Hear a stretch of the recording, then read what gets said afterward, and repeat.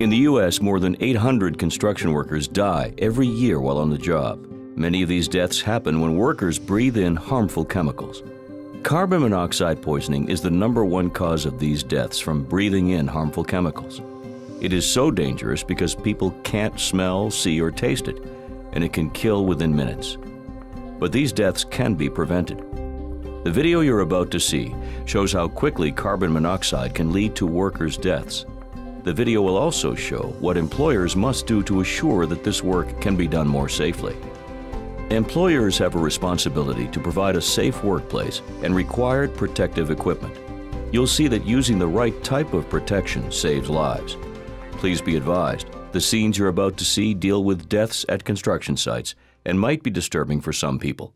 All scenes are based on true stories. 2 workers were framing and finishing the basement renovation of a 2-story home. One worker was using a gasoline-powered wet saw to cut a hole in the concrete wall for a window, while another worker was marking lines for the next window to be cut. 2 newly cut window holes were sealed so that no fresh air was coming into the basement. As they worked, exhaust from the wet concrete saw entered the air. Many things were in the exhaust, including carbon monoxide. This very dangerous and deadly gas can't be smelled, seen, or tasted.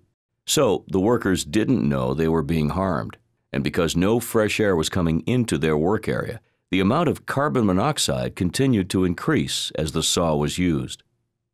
After using the saw on and off for about 3 hours, the worker outlining the new window complained of a headache. She tried to go upstairs and get some fresh air, but she fell to the ground before getting to it. The co-worker turned off the saw and tried to assist her, but he quickly became dizzy and collapsed on the ground also. Co-workers arrived on the scene hours later, but they were too late.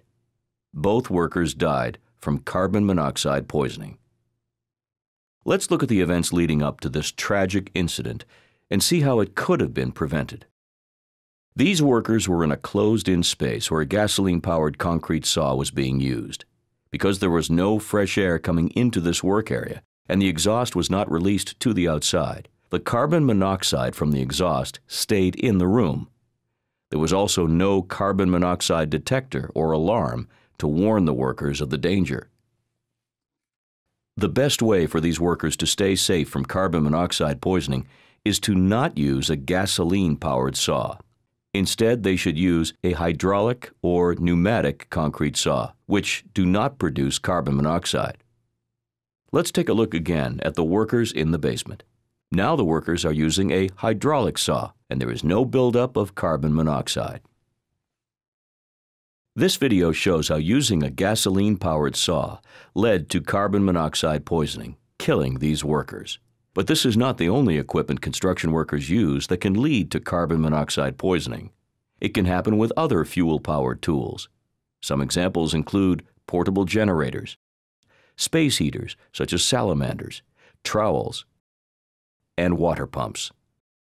This example shows the importance of employers following OSHA's standards to ensure that workers are provided with a safe workplace. These types of construction deaths are preventable. The protective measures shown here save workers' lives. Use these protections on the job. It could be the difference between life and death. If you would like more information, contact OSHA at www.osha.gov or 1-800-321-OSHA. That's 1-800-321-6742.